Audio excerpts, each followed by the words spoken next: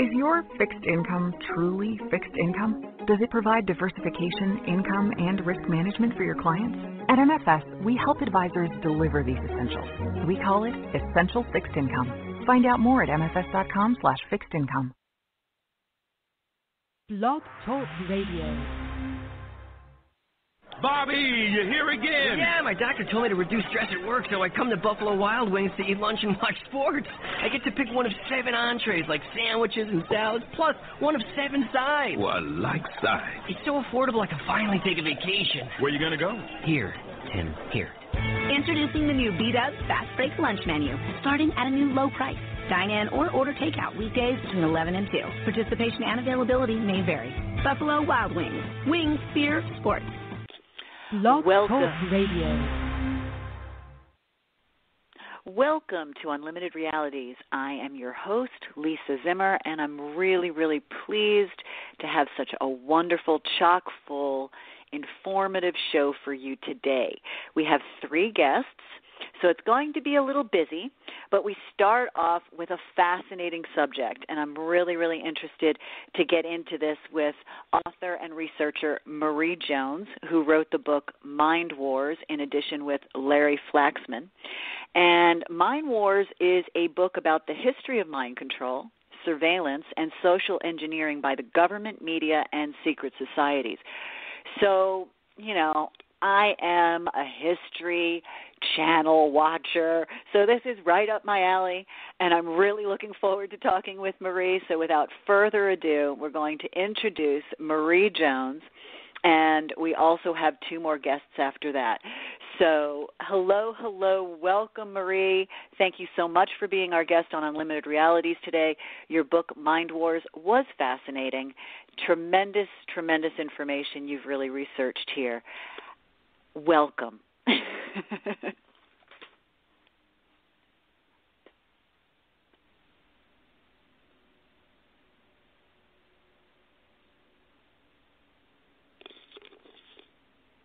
Hello, Marie. Are you there? Yeah. Hi, Marie.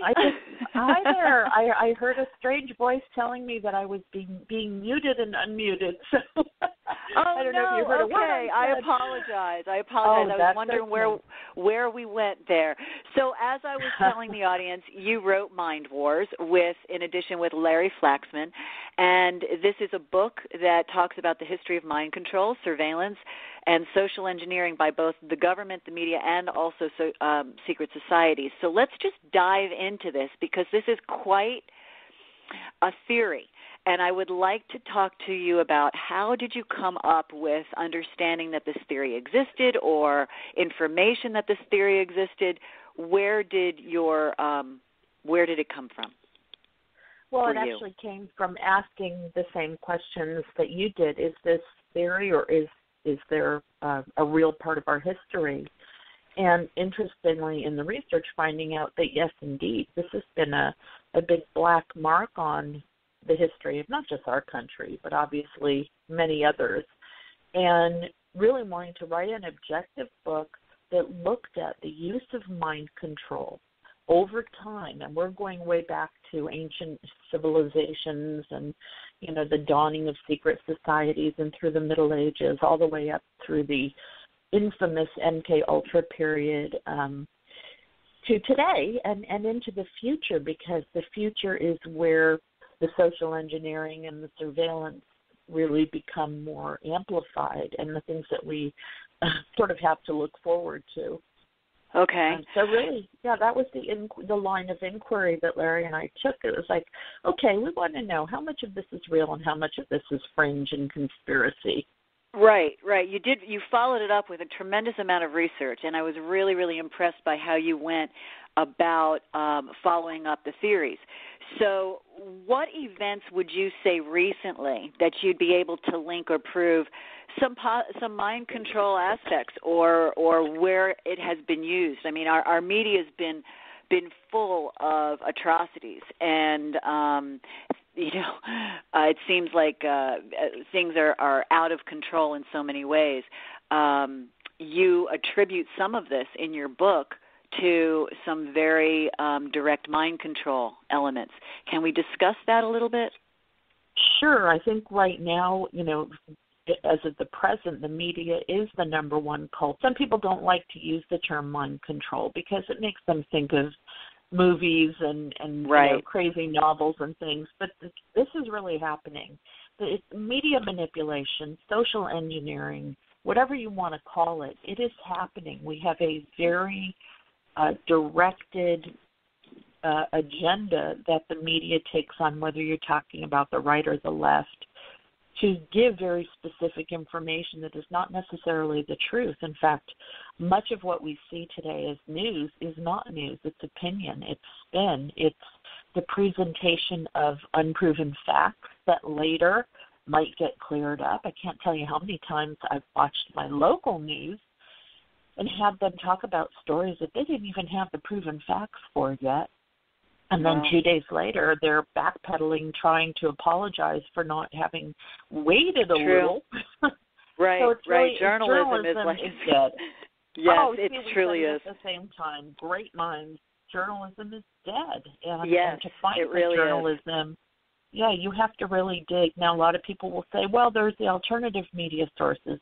The problem with those is that they don't always exercise that same discernment. Sometimes you really have to stand in the middle of the mass media and the alternative media and just go with your gut. And people don't want to do their own research. That's another thing that the media is very much aware of. So they'll throw anything at you, and they know the vast majority of listeners and viewers are going to accept it as truth. Right. Well, we've become such a lazy society in so many ways, and, we look to journalists to really give us the truth and the meat of what's going on out there, and the control and the manipulation that is prevalent within media and the immaturity in journalism that is prevalent. I read something in my local newspaper, and this infuriated me so much, that they were taking quotes from the Syrian president off his Facebook page, and I thought to myself, dear God, is this where we have come? I mean, we're writing, the Associated Press is taking quotes from the Syrian president's Facebook page. This is insane, So it's really like, what world are we living in? I mean, who's running this? Is it a bunch of clowns? I mean, where are we? So this brings me to another question, which probably is a little bit, maybe not a good segue. However, are you concerned about any retaliation for revealing this information? I mean, there's so many stories out there of people just disappearing when they show up with information that isn't savory, that isn't, Nobody's come knocking at my door. Larry actually works in a very sort of high-profile government-related job where, he more than anybody, but he's not had any issues. I think because we're presenting information that you can't really argue against if you do the research. A lot of this is stuff that is out there, and so we're just presenting it to a wider audience. If anything, I would have imagined that we might have had some problems going and talking about it so much with the voice-to-skull technology and the electronic harassment chapter, which was the most frightening to write.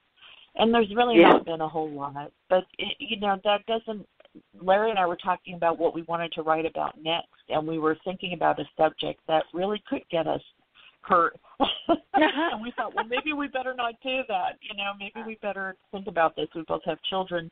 But, it was a concern. I am just absolutely blown away, though, by the reception this book has had, not just for the information about the MKUltra spying program in the media, but we really wanted to show how even in our interpersonal relationships, we are constantly trying to manipulate each other and using the same kind of coercive techniques that are used on a grander, government scale. We do this to each other. We do it in love relationships. We do it in boss-employee relationships, and that really blew a lot of people away. Right. You must be reading my mind. I was just speaking to a dear friend of mine who's going through this in relationships right now, and it's amazing how we have become so